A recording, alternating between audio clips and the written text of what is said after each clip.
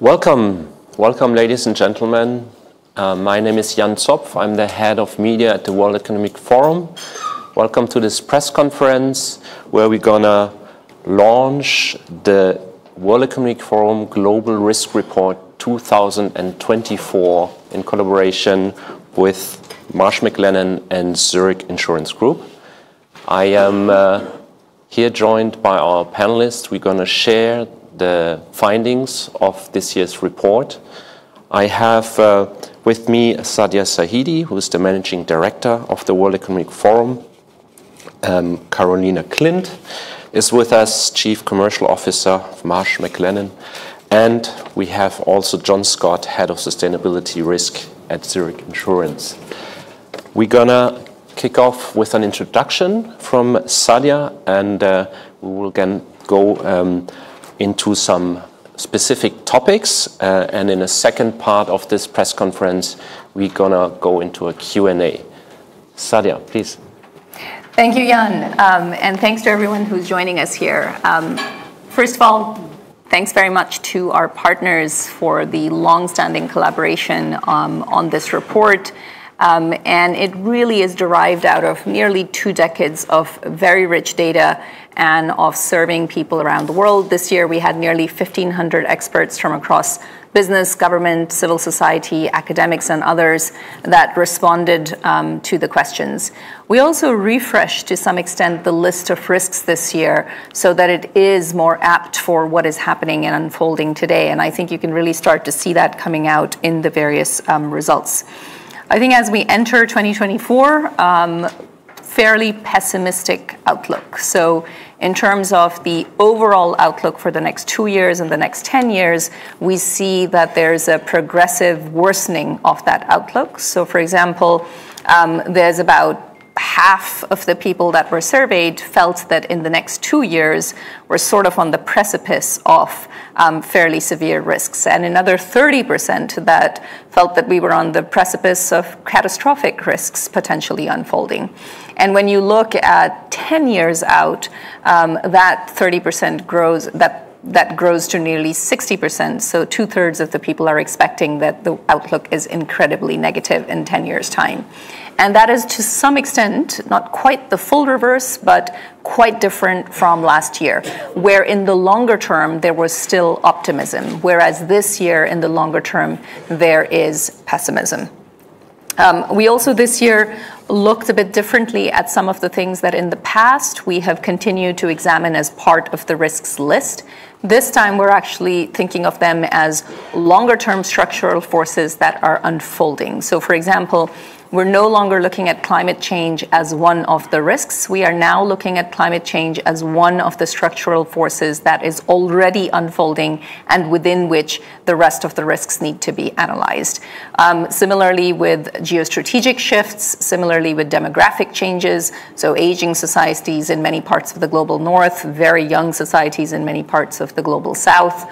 So those are and of course, technological acceleration. So we see all of that as part of the background and then look at more specific risks. So within that list of more specific risks, we have in the 2-year time frame, mis and disinformation as the #1 risk, followed by extreme weather, followed by societal polarization, interstate armed conflict. That's the top 5 in the 2-year outlook. Very closely followed by lack of economic opportunity, inflation, involuntary migration, and economic downturn and pollution. So a mix across all 5 types of risks, but very much driven by these concerns around what's happening in our societies due to mis and disinformation.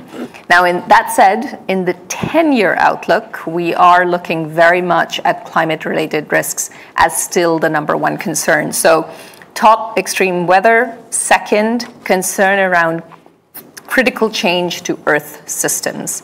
This is a new risk, and it comes in at #2 in the 10-year time frame, followed by natural resource shortages, and then again, the continued risk of mis and disinformation at #5, so still remaining within the top 10. Perhaps one final piece around the outlook in the report, or the high-level overview in the report. Risks like the adverse impact of artificial intelligence are fairly low down in the 2-year outlook. So that's where we're seeing that as number 29 out of the 34 risks in the 2-year outlook, but it jumps up to number 6 in 10 years' time. So deep concern around the short-term crises that are absorbing leadership today, simply not leading to the kind of planning that can deal with some of these longer-term risks, and things like artificial intelligence or the adverse impact of artificial intelligence jumping up into the top 10. I'll pause there and happy to share more later. Thank you very much, Sadia. Carolina, you're going to talk a little bit about AI, disinformation, but also global supply chains. Yes, Carolina, thank you, Jan. In my conversations with the companies, 2 issues consistently come up as current key concerns. And it's the impact of artificial intelligence, and it is supply chain challenges. That's what companies are concerned about right now. And these are also notable risks highlighted in this year's Global Risks Report. AI-generated misinformation, cyber attacks, and cyber insecurity have emerged as top risks across all time horizons. And it's about time, if I may say so, because these risks have not been prominently featured in past years, which I think is surprising given our dependency on technology, but also the acceleration of digitization following the pandemic. And given the sudden accessibility of user-friendly interfaces like ChatGPT or larger-scale AI models or synthetic content to manipulate public opinion, it's no wonder that misinformation and disinformation is ranked as a top risk short-term. The potential impact on elections worldwide over the next 2 years is significant, and that could lead to elected governments' legitimacy being put in question. And this, in turn, could, of course, threaten democratic processes, lead to further social polarization, riots, strikes, or even intrastate violence. The use of AI comes with so many fantastic opportunities, but businesses have to also consider the societal, economic, and security implications of using AI. And the success of this will depend on regular testing, updating, verification, and lots of upskilling and training. It's the only way that we can prevent strategic and tactical miscalculations by AI that could lead to catastrophic errors, reputational harm, or even significant liabilities. We also have to realize that these advances provide cyber criminals with new tools and pathways to exploit. In fact, you don't even have to be smart nowadays in order to be a successful cyber criminal.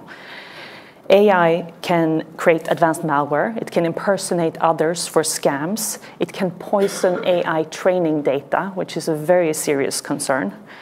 But on the other hand, the good news is that AI can also be used for a better response to cyber attacks. It can process vast amounts of data, detecting patterns that humans may overlook. And AI can also automate many security processes, such as patch management to fix bugs and close security holes. But we have to recognize the fact that everything we use, such as water, electricity, the financial system, the communication systems, all of this is dependent on the integrity of incredibly complex networked computer systems. So cybersecurity is not about protecting a computer or protecting a file. It's actually more about making sure supply chains work and that society as a whole is up and running. So at this pivotal moment in the technological revolution, businesses have to take a very proactive approach to assess vulnerabilities, stay informed about regulatory developments, and implement robust cybersecurity and risk mitigation measures. But let's switch gears and talk a little bit about supply chains instead. 2 of the highest ranked short-term risks in this year's Global Risks Report relate to climate change and geopolitics, both of which impact global supply chains. Halfway through last year, supply chains looked as if they started to stabilize after the pandemic, and where companies had made shifts from a just-in-time strategy to a just-in-case strategy, we saw a more balanced approach develop. So we saw less stockpiling, smaller inventories, and companies relying more on supply chain's ability to deliver. And then suddenly the world changed again.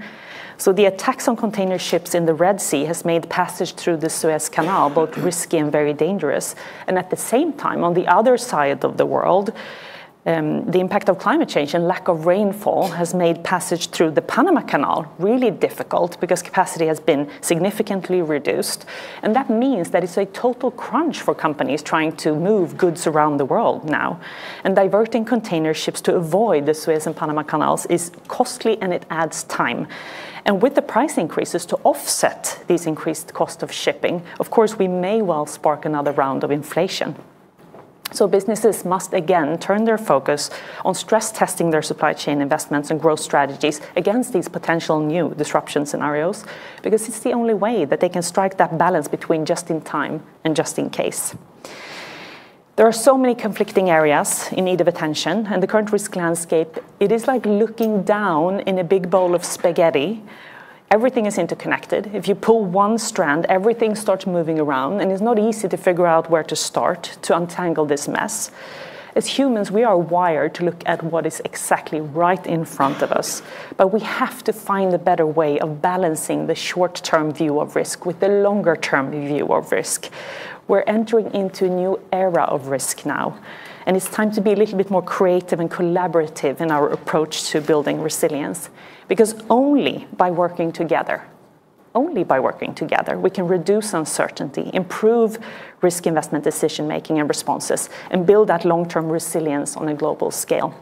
So it's time now that we start thinking about collaboration, resilience, and how to address these risks for the common good. Thank you. Thank you, Carolina. John, you're going to develop a little bit further risk mitigation, global risk mitigation. Great, thanks. And as we've seen from Sadia and Carolina, the global risk landscape is complex and fast-moving at the moment. And there's some new risks, the ones like artificial intelligence and misinformation and disinformation, largely in the tech domain. But there's also some rapidly developing risks, which are more in the geopolitical arena. So we see new wars, new conflicts. And in the past, we've used global collaboration or global cooperation, really, at an international level to address, it was the main tool to address global risks. But that's really largely ineffective in today's fragmented and influx world. So what's the good news? The good news is there are other ways of managing global risks. And in fact, we've been using them for quite some time. And they're really about local strategies, about international approaches, about collaboration, and about international cooperation. So let me take the first one with local strategies. So it turns out that if you look at something like climate change and the physical consequences of climate change, the things like floods and windstorms, droughts and wildfires, the things actually my industry spend a lot of time resolving with insurance, these things are best addressed at a local level. So if you think about flood resilience, for example, trying to build resilience to flood, people build flood defenses, for example, trying to move water away from populated areas. We try and put in things like early warning systems to give vulnerable populations at risk of flood time to move away from the flood and save themselves and save lives. These things are all intensely local actions, and it's true for a lot of global risks that it's the local actions that solve a lot of the problems. So the other way we can do things is to work collaboratively. And collaboration, if I look back at recent history, if we're going back into the years of the pandemic, there's some really good examples of collaboration. I mean, if you think about the vaccine development that was done so rapidly, compared to the 20 years of normal vaccine development, we were developing vaccines within a year. And it was really as a result of collaboration between governments and business, and in business in particular, the pharmaceutical sector. So governments bringing their strengths in terms of rapid approval, regulatory approval of new vaccines, bringing their finance capability, and also bringing the ability to do mass distribution of vaccines once they were developed. And of course, in the business sector, bringing the innovation and product development skills to really bring these new products, new vaccines forward in a very quick time. So working together, creating a really good outcome, enabling the lockdowns, the economic lockdowns to be stopped, and to get us all back into work again. And then I think of another great one, which is of collaboration, which is close to my heart actually, is around climate change. Back in 1998, the World Meteorological Organization and the United Nations Environment Programme collaborated together to create the Intergovernmental Panel on Climate Change, the IPCC. Now, the IPCC, what they did amazingly was bring together climate science, which until that time had been quite disparate, and to bring it together with open source data, which provided a compelling foundation, which actually led to the Paris Agreement in 2015 at COP21. And then about 4 years later, in 2019, actually came out with this 1.5 degree threshold of global warming, beyond which irreversible transition points or tipping points happen. So I think the IPCC and the vaccine development are great examples of collaboration, and we can do lots more of that. Another really interesting approach is individual and collective action. Now, I know it's the new year, and probably a lot of you have already made New Year's resolutions. Perhaps some of you have changed your diet. Maybe you've moved away from meat. Maybe you're going to a lower carbon diet. Some of you maybe been making choices about your travel for the coming year, reducing your carbon footprint that way. Maybe some of you have even thought about buying an electric vehicle. You know, all of these individually are just drops in the ocean, but with critical mass, this really starts moving the needle in terms of decarbonisation. So consumer behaviour, a very interesting risk mitigation. And of course, it's not just about consumers. Individual action can be in businesses as well. So individual companies taking a different approach to their supply chains, taking into account human rights issues, for example, can have a significant impact on reducing child labour and forced labour and removing those things from the world. So I just want to go back to cross-border cooperation and international cooperation. And we've just had the COP28 meeting at the end of last year. And for the first time, the final text agreement of the meeting mentioned a transition away from fossil fuel use. I think that's a really good thing. And in fact, that's echoed by Fatih Birol, the CEO of the International Energy Agency, who said, look, this is good, but actually not good enough. And in fact, that's right. We need to do a lot more in terms of widening and deepening and speeding up emissions reductions around the world.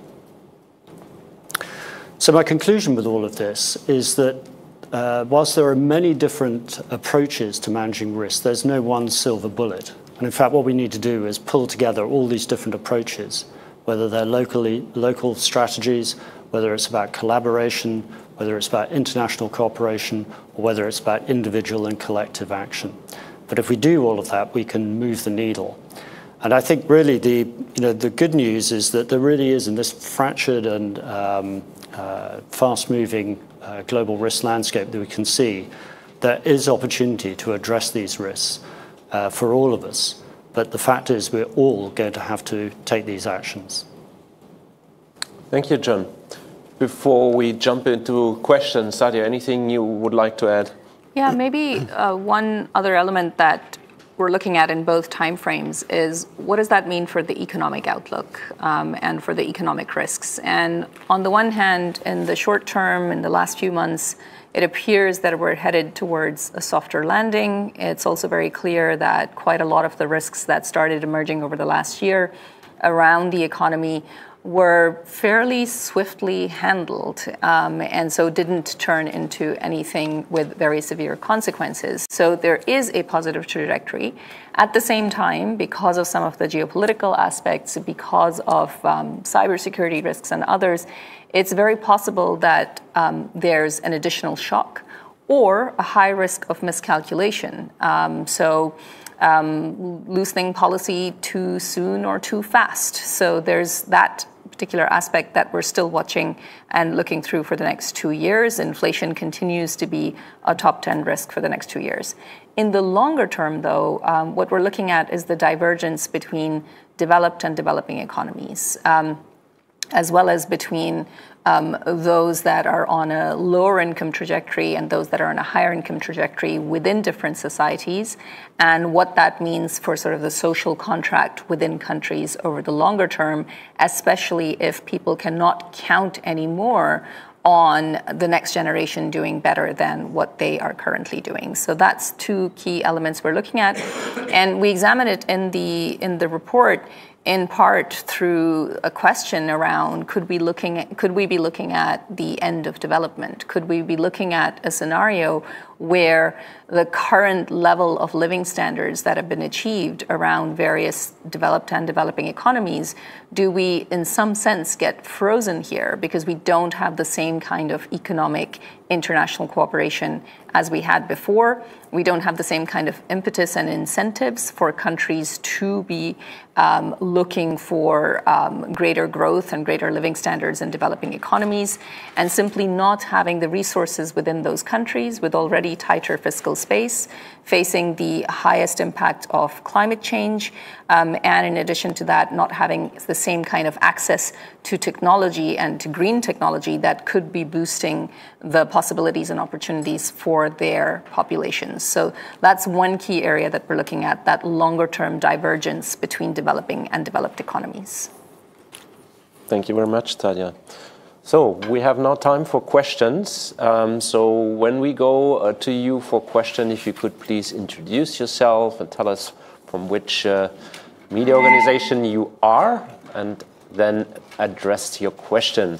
So we start maybe from the back here. Hello, Larry Elliott of The Guardian. Two questions. One, given that the soft landing scenario looks a bit more likely than it did a year ago, what do you account for the changing mood from optimism to pessimism over the last 12 months? Seems a bit strange in that context.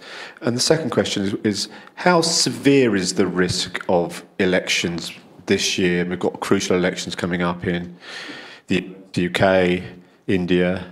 How seriously should we take the risk that these elections are going to be disrupted by disinformation and misinformation?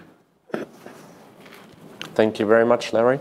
I think the first question, Sadia, if you want to take that, and then maybe Carolina, we talk about the election. I can kick that off. I think in a nutshell, it's because economic hardship is still very high.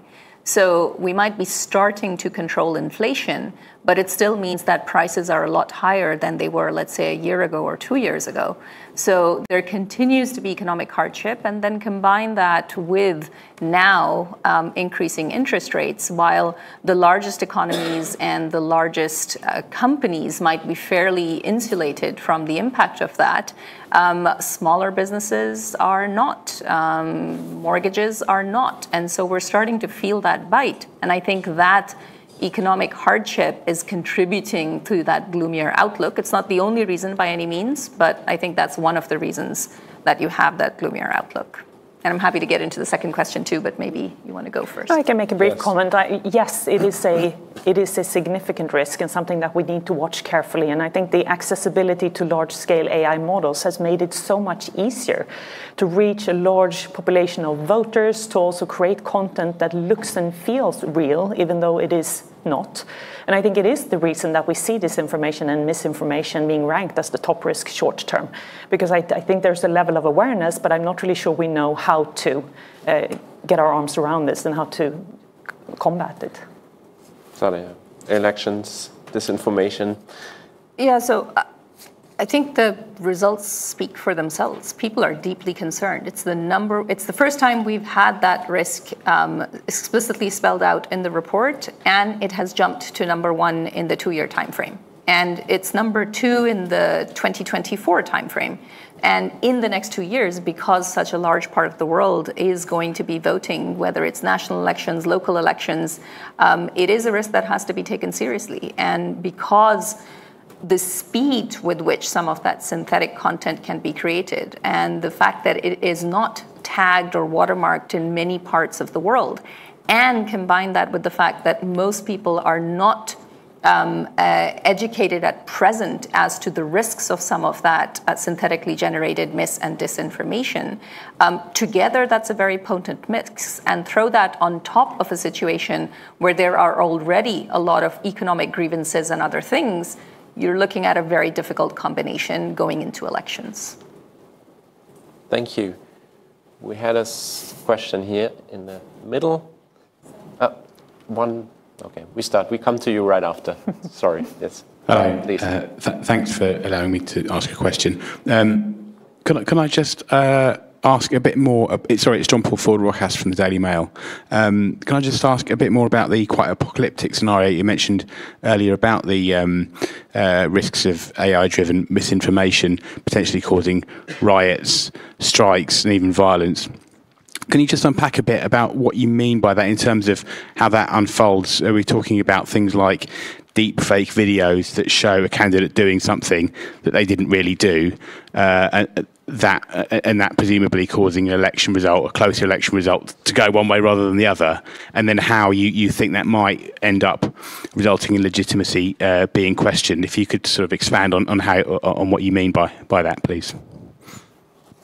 Carolina was part of your... I think you can imagine a whole plethora of scenarios, and I think you're on the right track. I mean, it could be video content, podcast material. It could be anything that you could possibly imagine. And to Sadia's point, putting that on top of already some years of economic hardship, the fact that the pandemic actually redraws so many of our institutional, the way we think about things, healthcare, workforce planning, everything is changing, and now there's another wave of changes coming on top of that, economic hardship and maybe some limited progress being made in a way that when a government is elected and you have that situation where you can start questioning, you have societal polarization really being exacerbated by that, which will create polarization, and it will create a dynamic that is not necessarily prone for peace.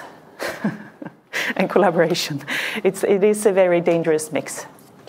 And maybe just adding one additional sentence to that, and also then how do, for example, governments react? What is the space for them to act on?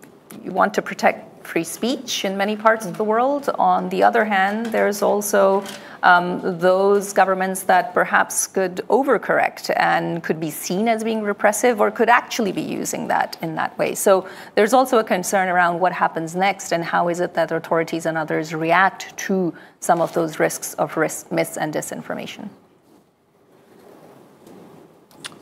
Okay, next question. Can you come here, please, in the middle, on this side? No, one below, and then we come to the next gentleman. Thank you. Hi, I'm Laurie Gehring from the Thomson Reuters Foundation. I was curious to ask John about, he's pointed to how collaboration can help us on climate change, which is something that I work on. But we have now had a situation where we've had the Paris Agreement, we've had this agreement to walk away from fossil fuels, but we've seen immediately in the wake of that a whole round of oil and gas auctions around the world. And it's clear that whatever cooperation we're having is way behind the speed of the risks. So how do you see real collaboration that keeps up with the pace of the risks happening, given everything else that we're talking about here on climate change? And I wanted to ask as well, both Carolina and Sadia, this is a poll of some of the most powerful and smart people in the world, right? And yet, they're the ones with their hands on the reins of power, and they still feel that we are going down a very, very bad path in the long term. How do you turn that around? And why is that turnaround not happening, given that we recognize this problem? So let me start off on that one. So I think it's just a reality that the world just doesn't get organized by international cooperation anymore. You know, it's fragmented, it's in flux. But for a long time, and if you go back to the Paris Agreement wasn't a global agreement as such. It was essentially the G20 nations saying, look, we'll determine our own reduction approaches. And that's what it is. And I think when we have these texts from the COP process, that they're important because they send strong signals. And there are actions that have come out of it, especially in terms of financing or funding the transition, and now more prominently adaptation to climate change. So the two kind of go hand in hand. But I think the reality is that these actions have to happen in individual countries and locally. You know, as I talked about in my intervention earlier, it's not just all about global cooperation and agreements. It's got to disintegrate into work. You know, something actually has to be done locally. If you look around your own communities, you know, what's happening? You know, how resilient are you to the physical consequences of climate risk? Are you still in a flood-prone area, or is your local authority helping to move the floodwaters somewhere else? And then, you know, what's happening with, you know, you see more solar panels on the roof. You know, are you doing that as part of, you know, we talked about the cost of living crisis.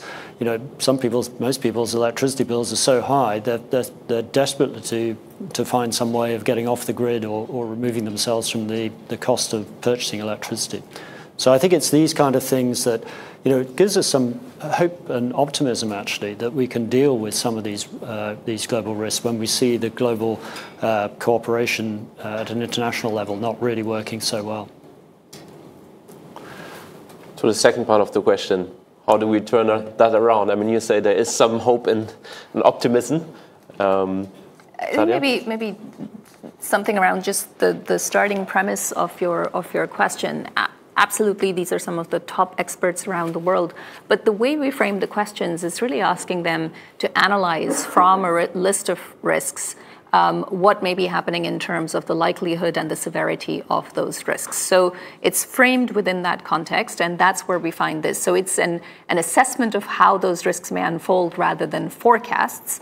Now, that said, a lot of these things carry with them the exact solution as well. So, for example, is there a risk of artificial intelligence creating some of the problems we've just discussed or having other adverse impacts that we can't right now predict? Yes. But at the same time, do we think that artificial intelligence can create a lot of economic productivity and, most importantly, help with basic services such as education or health or care or other forms of social infrastructure? Absolutely yes as well. And so it really is about the decision making that happens today to use some of these things much more for the positive. You know, maybe another example building off of what John said, it relates to the possibility of a green transition, lowering prices and improving standards of living for many people beyond, of course, the very important impact that it needs to have on preserving our planet. So much of this can be turned around. It's about finding the coalitions and the decision-making today and the mental bandwidth today for decision makers to actually think about what that medium to long-term turnaround is. Carolina, anything to add? Yes, I think last year's polycrisis mode, where governments and businesses were really forced to focus on managing the crisis right in front of them, of course, prevented that long-term horizon, really thinking about the systemic risks, the big picture, where we really need to come together as a society to address these risks. And I think, for me, looking at the results of this year's survey and seeing some of those risks really rise in rankings in the short term is actually quite helpful, because now we are looking at environmental risks, we're looking at those cyber threats also in the short term, and then it will be easier to force conversations that are so needed in terms of how do we address this, because both with cyber, with AI, misinformation, disinformation, climate change, extreme weather events, all the environmental risks, not one stakeholder group can solve for this alone. The only way that we are going to be able to address this is by coming together and collaborating. And I think that cannot come as news. I think that realization has sunk in by now. Thank you. Next question, this gentleman here in the front. We have a microphone.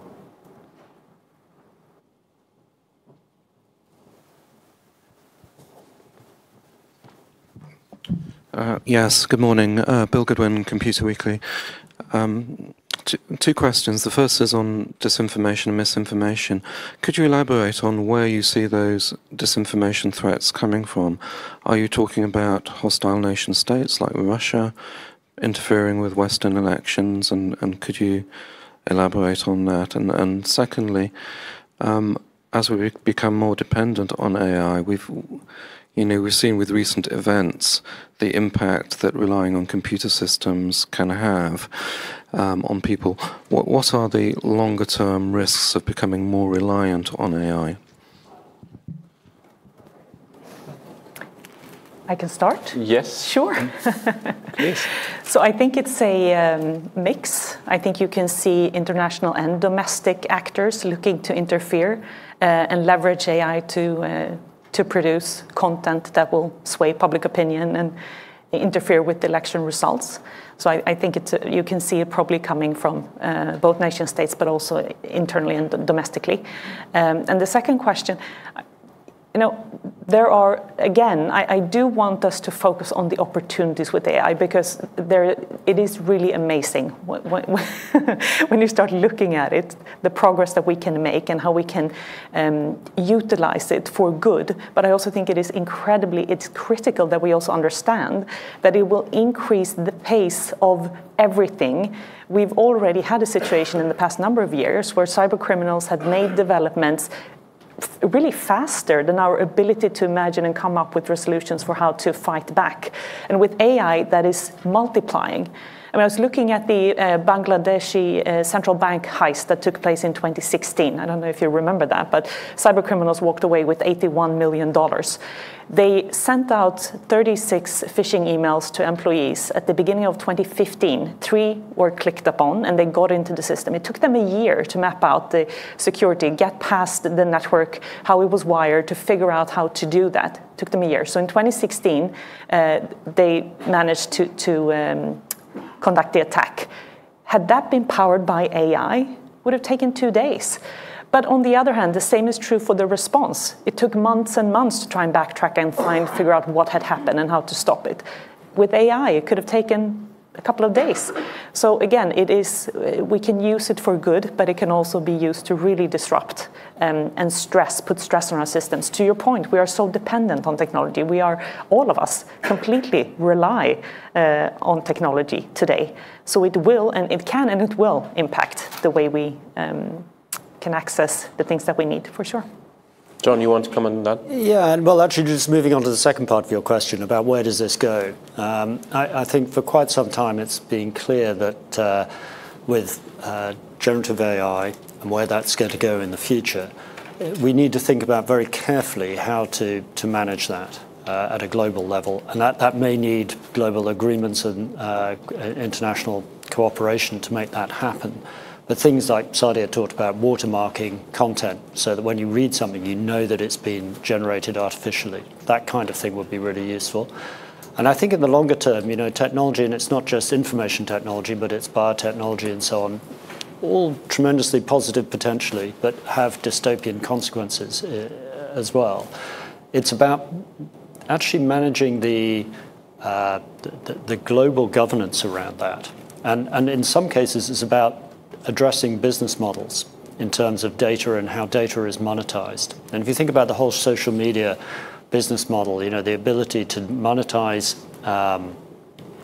people's likes, the attention that people give to certain topics, I think that's an incredibly interesting area, an important area to address, because it can no longer be the case that there's no editorial of information, because if we carry on like that, then we end up with a world where no one is sure who to trust and what the content is that they're reading and how truthful it is. And it feels to me a little bit like we've become like a global village. I almost feel like sometimes we're in the Middle Ages again. Somebody was walking down the street and they said, "Oh, I saw somebody talking to a cat. They must be a witch or a wizard or something. We should kill them." And it's almost like that level at a global level now about many, many topics. And somehow we've got to create a veracity, some sort of arbiter of truth that we can understand individually and collectively what is real and what isn't real. And I think that's where tech is going to go, and that means there's going to be more governance in that space.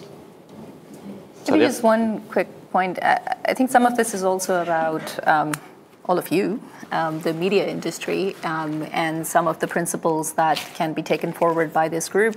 Our media industry at the World Economic Forum recently put out a set of principles for how to manage mis and disinformation in this age of artificial intelligence, and there will be some number of discussions about this next week in Davos as well.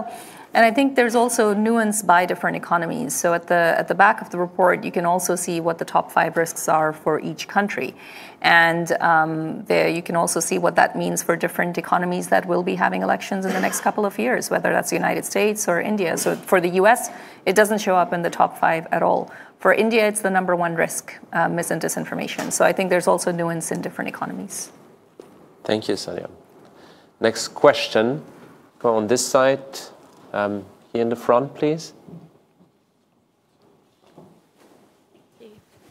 Hi, I'm Melissa Lawford from The Telegraph. You mentioned the risk that living standards in developed countries could become frozen. Do you think they will? And what kind of timescale do you see that risk on? And then I also wanted to ask, you mentioned tighter fiscal space. How big is the risk that we see government debt distressed in developed economies, and what would that look like? Sadia, you mentioned living standards in the beginning. I'll kick off with that. I think that's a concern that has been rising for some time. Inequality is on the rise, and for some people that means that their living standards have started to fall. In other parts of the world and in different societies, it can simply mean that those that have more, and that's why inequality is growing. So there's a lot of nuance depending on which country you're in. But what we're looking at here is the longer term trends. So for example, do some developing economies, will they receive enough finance to be able to adapt to the effects of climate change that they will be facing in the next decade, while building in place energy systems that are greener? Or are we going to be looking at a situation where some parts of the world are asked to essentially freeze the outlook where it is, where there hasn't even been basic electrification for 600 to 700 million people in Africa? How do we ensure that that then not only happens, but happens in a way that is greener? So there's a number of trends underway that would point to the fact that we're not seeing the same level of investment in energy, in health, in education, in climate adaptation, and certainly that a lot of these governments will have to be making trade-offs if they do not get a lot more international support and investment. A second element is related to technology. Will these countries have the same kind of access to technology and the same kind of talent and digital skills that are going to be required so that they can then grow in a way that allows them to function in this particular global economy, where they are able to be part of digital trade markets and digital services, as opposed to a traditional model that would have relied on lower wages and traditional manufacturing. That's what's going to need to change, and it isn't very clear that the trends are pointing in that direction. John, you want to come in? So I think this topic looks different whether you're from the global south or whether you're from the global north. I think if you look at from the global south, you're looking at this, thinking about our structural trends or structural forces. The demographic structural force is a very powerful one, which plays out obviously over time. But if you're in Africa, for example, you're looking at Europe as an opportunity. And I know that's uncomfortable for a lot of people because it raises big questions about migration, which is top of the list of many politicians and electorates' concerns coming up in this election year. But I think there's a requirement with the demographics of these developed northern countries where, with aging populations, there's a requirement for healthcare systems, for services of all kinds, which actually the global south is quite capable of delivering. And I think from what Sadia said about technology, I think there's plenty of opportunities and examples of technology leapfrogging especially in Africa. People moving away from landlines to mobile phones and mobile financial transactions very quickly over the last 20 years, quicker actually than in the global north. So actually, I think it isn't all stasis. I think this is opportunity for many people. And just to pick up on your point about indebtedness at a nation level, we have seen historically over hundreds of years, with wars in particular, that countries and nations become indebted, and it takes a long time for that debt to play out. And in fact, that's one of the big tools, is extending the tenor of the debt. The big tools for the central banks is extending the tenor of the debt. And I think actually it was only in the last 10 years that the UK paid off one of their last 200-year bonds related to the Napoleonic Wars. So, there are ways of managing indebtedness. I don't want to downplay it. It's obviously really important. There's short-term implications in terms of the costs of debt servicing, especially when interest rates are now back at a more normal rate over the long run compared to what's, where we've been in the last 15 years, really, since the great financial crisis of 2008. Thank you, John. Question here in the front, please. Thank you. Michael Petch, Zurich Media. I'd like to go back to talking about how to mitigate some of these risks, and in particular, whether there's specific technology. I'm thinking here about supply chain issues in particular. So technology such as advanced manufacturing, like additive manufacturing, industrial 3D printing, or even the industrial metaverse, which is something we're hearing a bit about this week. What do the panel think about how that technology can be applied to mitigate risks, including the supply chain risk? I think there are plenty of opportunities, and it will be really interesting to see how this evolves. I think it's also important, though, to recognize that it's not easy to uproot a supply chain that you've built over years, where you have suppliers dependent on other suppliers, where you might be in a very advanced technological field where you're dependent on experts to provide support. But on the other hand, we have seen elements of nearshoring and other activities take place in order to maybe shorten the supply chain and gain better control, also supported in some cases by governmental funding. I mean, the Inflation Reduction Act has really pushed some of the production of semiconductors or electrical vehicles back stateside, for example, and I think we'll continue seeing that. But I also think there's great opportunities to leverage some of the technological advances to really protect and improve and evaluate large data sets in order to really get a good handle on what are workable trade routes going forward. How do we manage now, if the Suez Canal and Panama Canal, if those are no longer going to be viable alternatives, how do we manage this? So I think our imagination is not even creative enough to imagine what we can probably achieve. And I think there's some other things around circular economy, for example. We talked in last year's report about finite resources. We clearly are getting to a point with 8 billion people on the planet. Our consumer behaviour is at a stage where we can't just rely on finite new minerals and metals to build whatever it is we want. So I think the circular economy starts becoming really important in terms of thinking about how to recycle. It's got a climate impact on it. We've seen, for example, electrification of steel making with recycling of steel. That has all sorts of other interesting challenges and liabilities about product liability. For example, if somebody refurbishes your white goods or whatever it is that who holds the liability for when it goes wrong? I think there's lots of interesting challenges, but also opportunities in that space. And there was a headline, I remember now, a headline where AI has been used to analyze how to reduce the need for lithium in batteries, for example. Data that would have taken us decades to sift through was analyzed in a couple of weeks' time, and the result points to lithium need reduction of 75% or something like that. I don't remember the exact number, but I mean those kind of advances and to reduce the need for precious metals or things that can be difficult to get by will also change the way we think about raw materials and things that we need. Thank you very much. I think we have time for a couple more questions. Yes, another one here in the front, please. This lady, yep. and we can come to the gentleman right behind there. Hi, good morning. Rebecca Delaney from the insurer. In light of Marsh, McLennan and Zurich being the partners of this report, what is it that the World Economic Forum wants to see from the insurance industry in terms of managing and mitigating these risks in the future? Thank you.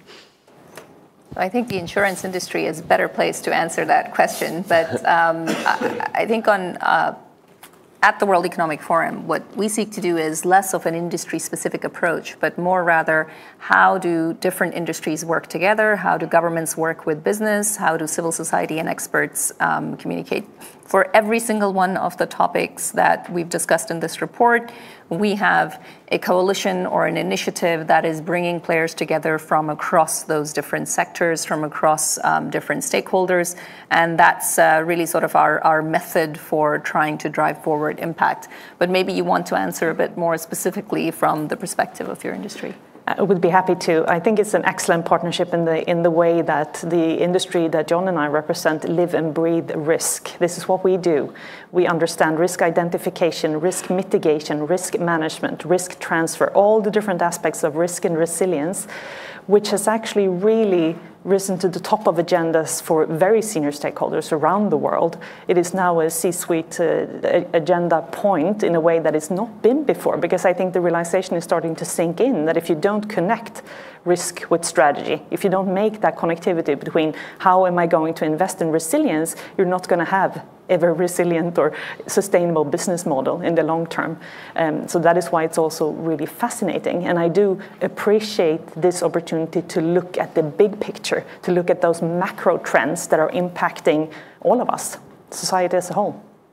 Yeah, I think there's four things really the insurance industry does and can continue to do and develop. So one of them is about risk transfer. That's everyone's familiar with that. You can buy insurance and you can transfer the risks off your balance sheet, whether it's your personal balance sheet or a business balance sheet. And even in municipals can transfer those risks to an insurer's balance sheet. And it really is a fantastic approach. You know, sharing the risks of the few amongst the many works extremely well. And it's been the bulwark of stability in societies or developed societies for the last 150 years, ever since sort of life insurance became popular. So if your main breadwinner in your family died, it wasn't that you were destitute on the street, or if your house burnt down, that you weren't destitute. So that's number one. Number two is we're very big investors. So we do have an influence in the investing world. And now the investment universe is huge, but we do have an influence as institutional investors and as asset owners. So I think that's the second piece. The third piece is we have an incredible accumulation of knowledge, as Carolina was saying, about risk and risk management. And so we can provide a lot of risk management advice. And so it's not all about transferring risk to somebody else financially. It's about how do you manage risk. And I gave some of those practical examples earlier about building flood defenses and so on. And in fact, the whole adaptation agenda at the COP process has come right to the fore. And we saw last year the Global Shield Agreement really is all part of loss and damage, of trying to guide countries, especially developing countries and emerging markets, to use the modeling capabilities that exist in the insurance industry to do better analysis and better prediction of where natural catastrophes like floods and droughts will be and how to protect vulnerable populations. And then the very last thing is we're a significant enough population, and through our collaboration and partnerships with the World Economic Forum, we do have an opportunity to influence policy with both business and political decision makers. And I think that's really, really helpful. And we're beginning to see more, as Carolina was saying, that these leaders, both business and political leaders, are coming to the insurance industry asking for risk management advice. Thank you, John. I think we have last question, so a gentleman right behind. Yes, here.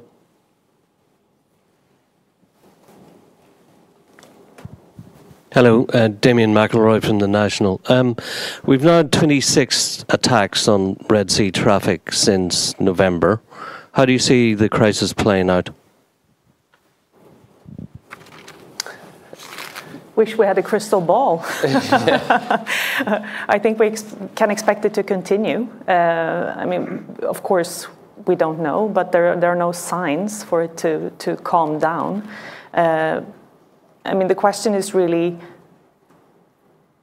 how do we support the global shipping industry in addressing this and potentially identify alternatives, because as a matter of fact it's becoming almost impossible taking container ships now through the Suez Canal without risking the lives of the crew and without putting them in harm's way. And of course that is a critical point, because it's not only about protecting a big ship or protecting the containers, but first and foremost, of course, it's the human lives at risk. It is also becoming increasingly difficult because it's difficult to find an insurer that is willing to take risk on a ship that is moving through that canal as well, the pathway. And of course, the jury is still out on whether or not this is state supported. I mean, these rebels have access to military-grade missiles and drones that we haven't seen before in these kind of situations. So, and that, of course, is also an indication that it might be something that is actually, it might play out in a longer horizon than we might have initially anticipated. It's almost like sanctions on Europe. Thank you, Carolina. Before I close, Sadia, anything else you would like to mention or you think that we haven't addressed today? Yeah, I think one, please take a look at the report and especially some of the under-the-radar risks. I think what we try to do is get some of the experts to analyze for us what they think will be the most complex risks for the world, the most severe risks for the world. But there are risks towards the bottom of the rankings that are also incredibly important. And we actually tried to analyze one of those under-the-radar risks this year in the longer-term outlook. Could we be looking at a situation where that toxic mix of the rise of negative artificial intelligence use combined with economic hardship, combined with the distress that comes from climate change, together, what does that lead to in terms of a rise of criminality? So those are the kinds of things we were also examining in the report. So please do take a look at that. And then I think the second point would just be that this is an outlook. Yes, it's a very gloomy outlook, but by no means is it a hard, fast, set prediction of the future. The future is very much in our hands. Yes, there are structural shifts underway, but most of these things are very much in the hands of decision makers across different stakeholders. And that's where the effort really needs to be. This should not be seen as a crystal ball.